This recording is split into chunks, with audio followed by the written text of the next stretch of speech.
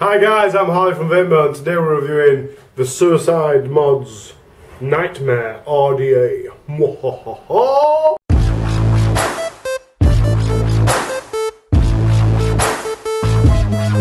So, we've got 28mm by 35mm, including the 510 pin. It's got a 7mm juice well. Other reviews have said it's 8mm, but it's not on the official Suicide Mods website. It says 7, so I'm going with 7. Sorry. It's extra wide. It is really big, with single screw clamps, 2 of which it is bottom airflow with dual air diffusers.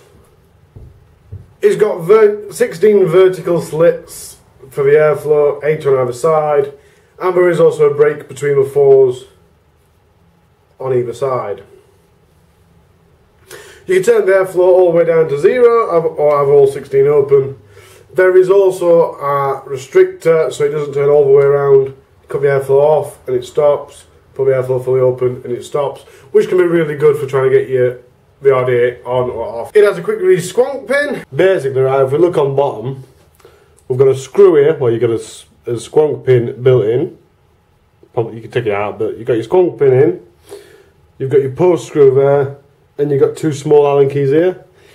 Mine's currently set to squonk, but if you release the pins a little bit, it will close the squonking system, therefore it's not squonkable anymore. And then you can open the squonk again, because that's the entire point. And that's pretty much all I've got to say. It's really good. I've built on it God knows how many times. I've really enjoyed playing with it. With everything, you have to change the airflow, but with pretty much every build I've done, it produces great flavour and great vapour. But as it's quite a big RDA, my brain kind of goes, if you're going to carry a big RDA, build big. And it's truly worked. The best build I had on it was the quad coiling, and I'm going to show you how to do that in a minute, but the quad coil flavour was surreal, proper full, not just full mouth, full lung, my toes could taste it. I mean, it was really good. So I'm going to show you how to do the quad coils. It's a little bit fiddly, a little bit of pain in the arse. You have to do 2 sizes or 2 really smalls. I think I did 2.5mm and 2mm because 2 2.5s wouldn't fit. So I'm going to show you how to do that now, guys. I'll do the giveaway regards after the build, so if you want to skip past the build, get gone. I figured you might enjoy a little unpacking as well, so we've also got some O-rings, more O-rings, screws and a low profile drip tip, 2 Allen keys and the bag. So first thing we're going to need, here I'm building with Clapton wire, so there we are, we've now got 4 because we're going to make 4 coils. We're going to need a 2 and a 2.5.